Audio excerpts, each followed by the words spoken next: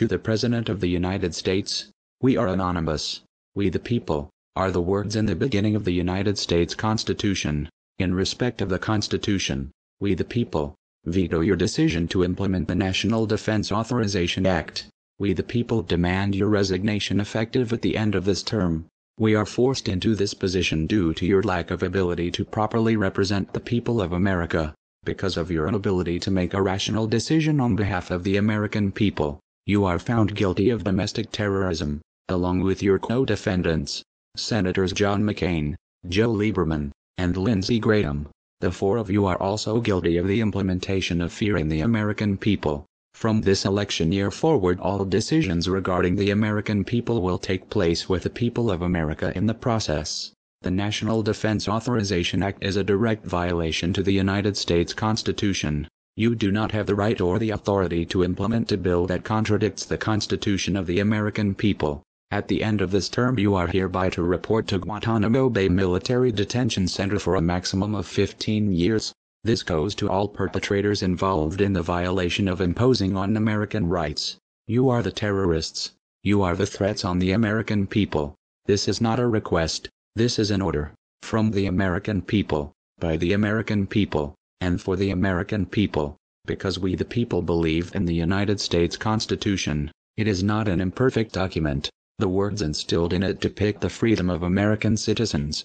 We the people also order the release of Private First Class Bradley Manning, effective immediately. His actions of exposing the truth are justified and prove that the United States government is corrupt.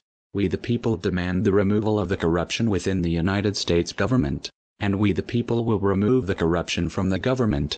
PFC Bradley Manning has done nothing but exhibit the truth, courage, and honor to expose the truth and corruption in our military and the people within the government that try to cover it up.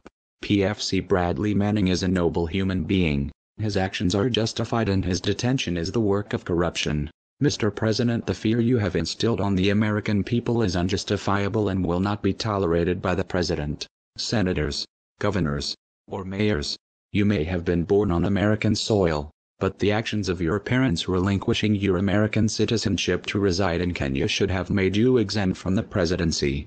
So in respect to you, effective at the end of this term, you are to hereby resign from the presidency. You are hereby ordered to cease all campaigning for a second term. For clarification, this has nothing to do with your Muslim faith. This has to do with your citizenship. We the people demand responsibility for the actions taken upon our government. We are taught from a young age to admit when we are wrong.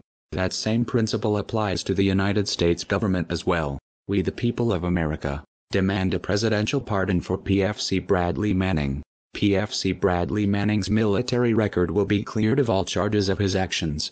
We the people will tolerate no unjust laws, and we the people will be included in the decision-making process of the SOPA bill. The United States government does not have the authority to implement a bill that only benefits the Motion Picture Association of America, resulting in the destruction of the Internet. The implementation of this bill will result in $47 million of taxpayer money.